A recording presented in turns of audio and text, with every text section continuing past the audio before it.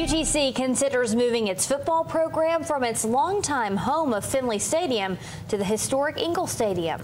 Tonight, we ask UTC if rising rent rates at Finley have anything to do with looking for other options. Kayla Strayer joins us live from Finley, a stadium that was built for UTC football back in 1997. Kayla. Good evening. So tomorrow night, the Chattanooga Mocs will be playing their season opener here at Finley Stadium, and at least for the next 3 years. But after that, they're looking to possibly move to Engel Stadium. Here's why. When Finley Stadium first opened back in 1997, UTC invested nearly $3 million here. In fact, Athletic Director Mark Wharton says they're still paying on that investment. We were a tenant in the very beginning. We continue to have a good partnership with them and look forward to years to come. Mark says UTC is in the process of a master plan study for its athletic facilities.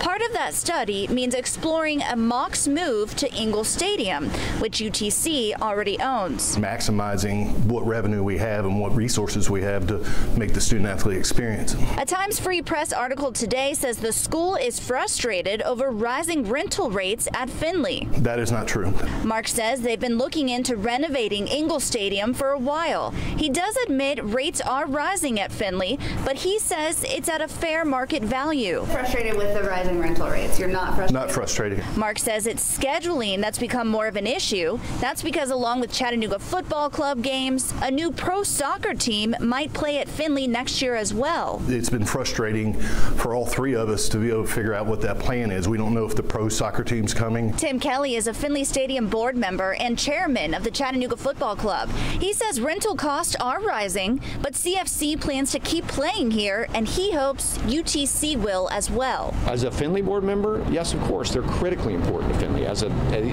Chattanooga FC chairman, we have a great relationship with UTC, and we work closely with them on various projects. Our players use UTC housing in the summertime.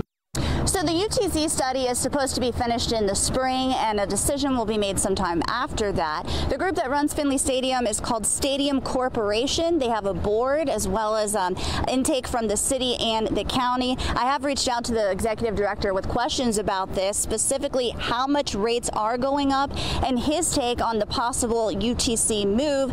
So far, I haven't heard back on those questions. Reporting live in Chattanooga, Kayla Strayer, News Channel 9. Thank you.